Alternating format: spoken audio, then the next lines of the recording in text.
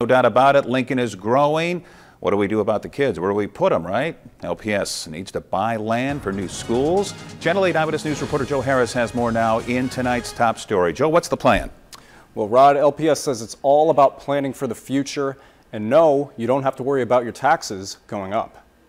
On Tuesday, the LPS Board of Education voted to approve 2 land purchase agreements. One is for spending $1.5 million to buy land south of Rokeby Road between 70th and 84th Streets. The other is for a land exchange around property LPS already owns near 40th and Yankee Hill. Both of these purchase agreements are just that, agreements to enter into the process of purchasing the sites.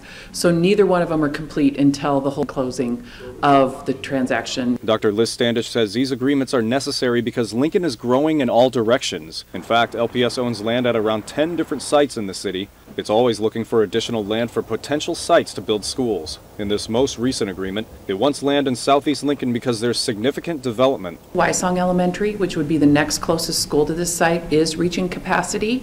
So we know that in our long-range planning, we have to consider additional sites in that area. She says the land exchange agreement is to work with developers of the bordering properties and plan according to how that area has developed. Taxpayers need not fear. Dr. Standish says the purchases would be included in the bond campaign the public voted on in 2014.